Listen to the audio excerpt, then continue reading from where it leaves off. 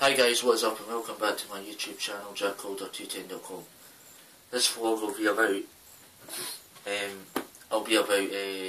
Frazer Fyvie.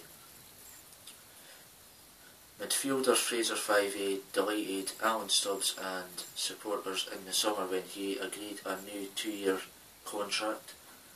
Frazer originally joined the club in February on a short-term deal and was widely expected to be likely to move on, but the former Scotland under-21 internationalist decided he enjoyed the brand of football being played at Easter Road and committed to a new deal.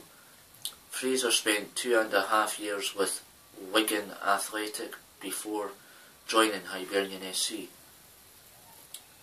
He first came through the ranks with Aberdeen.